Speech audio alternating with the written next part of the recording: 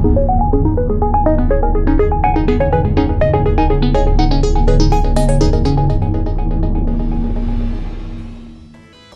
guys, and welcome to this fifth and final part of my Mega Drive mod series. Today we're going to be applying the finishing touches to this Mega Drive, as at the moment we don't have a connected power LED. So what we want to do is basically add ourselves a nice little double colour LED. Now these things are really tiny. I don't know whether that's going to focus in right now, but you know, I'll show you it properly later on. So these LEDs basically have three legs. Your centre leg is your ground, and then you've got the two lives here. I can't quite remember which leg gives you the colour, the specific colour. I think the longest leg gives you green and the shortest leg gives you red.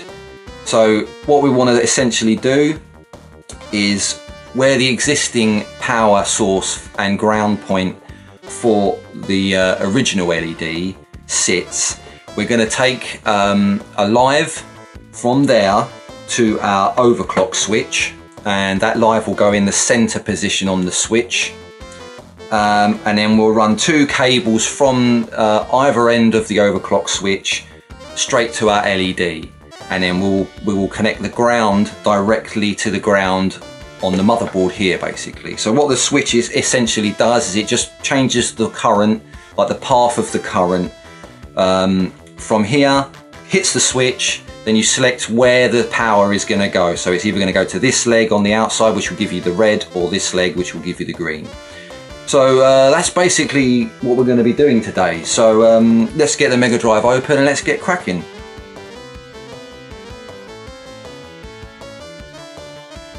Okay guys, I'm not sure how easy this is going to be for you to see, but at the moment this is where our LED is currently sitting.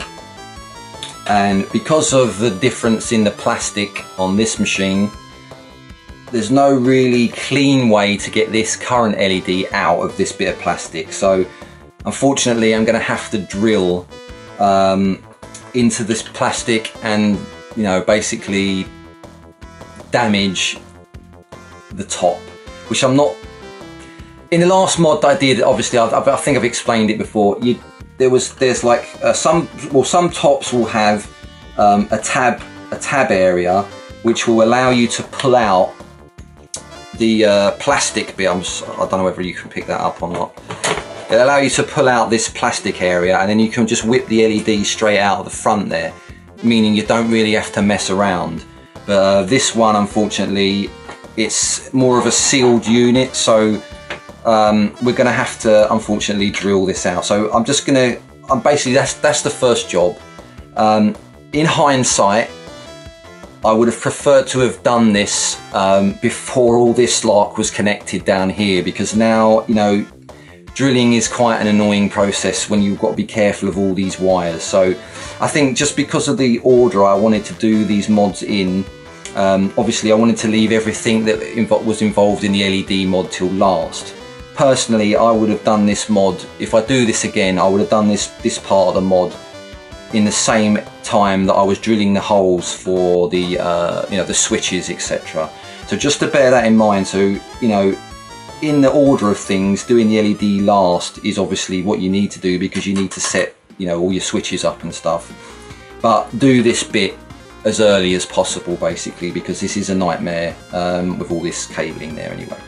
So I'm going to go ahead and drill this out now, and then we'll come back and start working on what we need to do.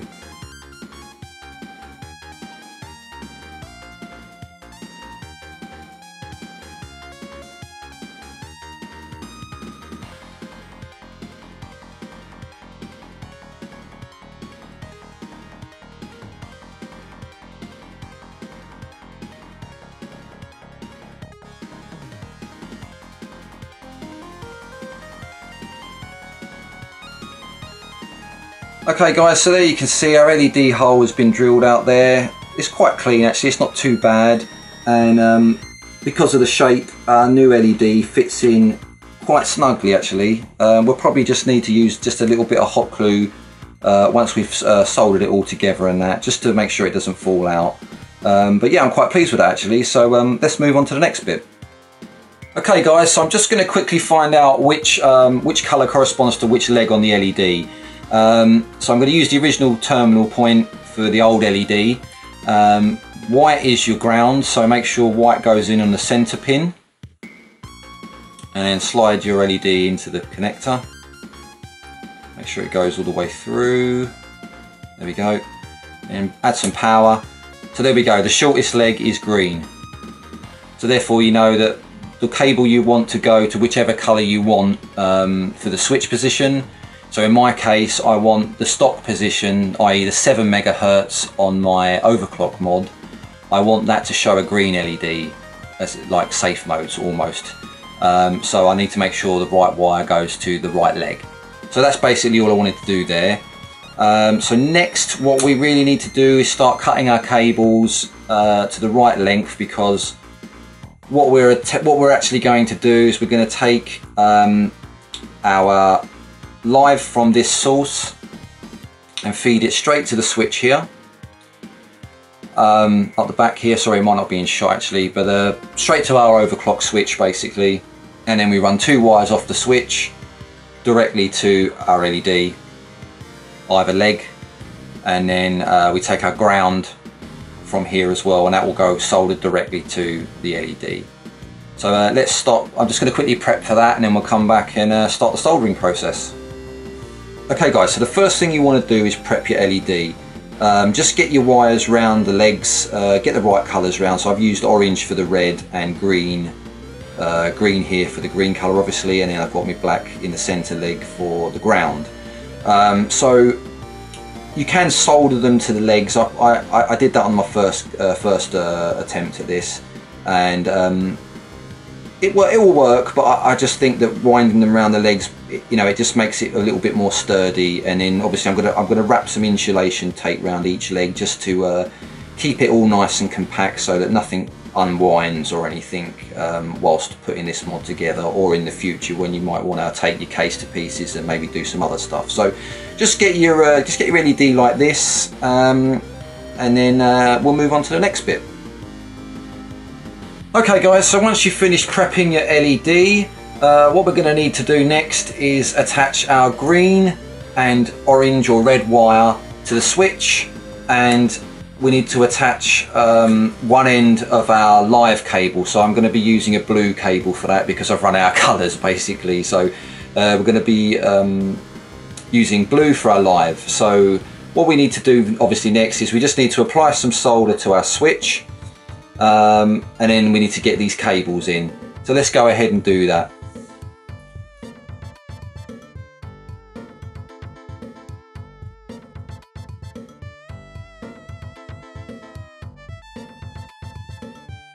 So there you go guys, there's our points done. So we want to be attaching our green cable to the bottom one and our orange cable to the top one, and then we're going to put one end of our blue cable, which will carry our live signal, into the center.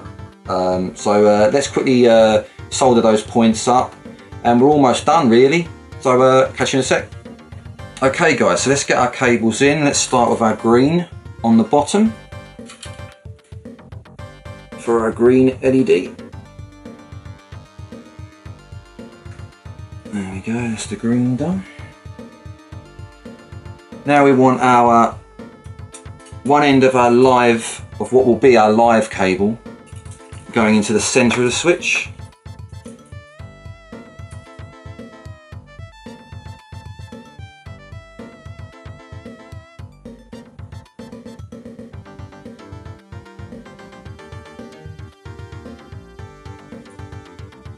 That's no problem.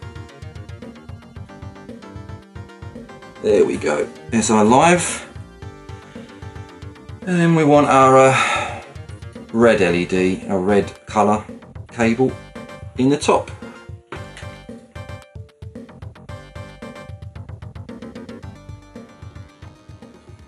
And there it is. Okay guys, so there's our LED. We've got our red and our orange cable attached to the top and the bottom, and then we've got our ground cable, sorry, our live cable in the centre. So next we need to attach these cables and our ground cable from the LED, which is the black one. We need to attach the black cable as well. And then that's it, it's pretty much done. So let's move on to that last little bit and check to see if it works. Okay guys, so now it's time to solder our live and ground points, which will be our black and blue cable respectively. I was going to disconnect this this little connector for the old LED and use this point here, but I think in hindsight I'm going to leave this connector connected to the board because it may come in handy in the future. You never know. I might want to go back to just having a single color LED, and instead of messing around with all the wires, I can desolder the wires and then just use this again with a two-prong LED. So I'm just going to tuck that under the motherboard there, basically like that, and I'm instead going to use this point here, which is identical to this. So you've got two numbers on here. Number 1 is your live and number 2 is your ground. So I'm just going to solder up these 2 points a little bit more, connect the blue cable and the black cable to this, and then we can test it and it should be good and it should be finished. So let's do that now and see how we go.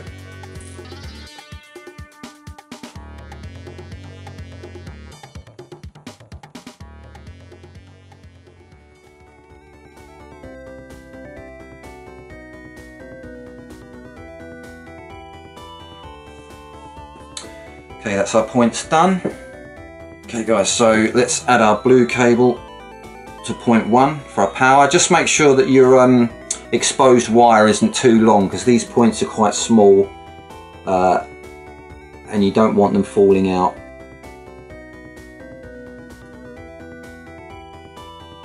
So 1, and then our black for our ground. To point 2. In fact, I'm gonna change hands.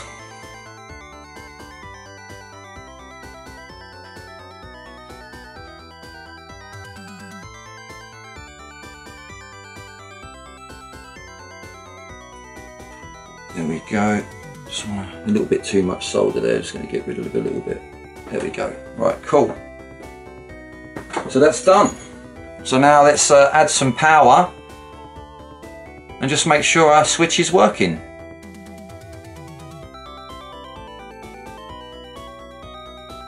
Okay guys, so here's our LED and hopefully we'll be good to go. So currently let's set us to the stock position. So with a bit of luck we should get a green LED now when I turn this on, provided, yep. Okay, here we go.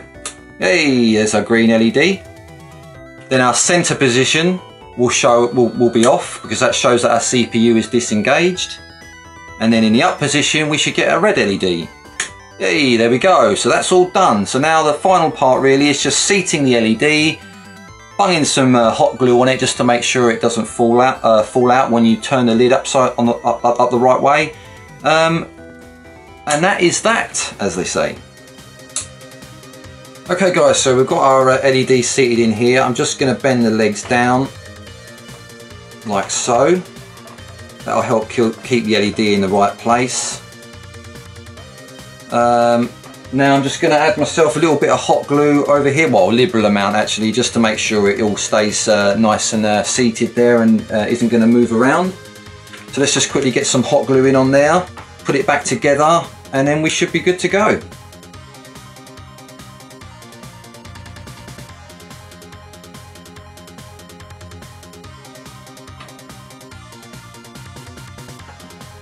So there we go guys, there's our LED seated nice with the hot glue there.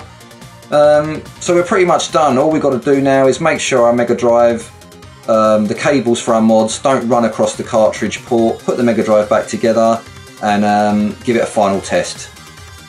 Okay guys, so Mega Drive's all back together, and as you can see we've got our green LED there, and we put our overclock switch into the center position. LED goes off to show the CPU is disengaged. And then finally our up position to show that our CPU is overclocked.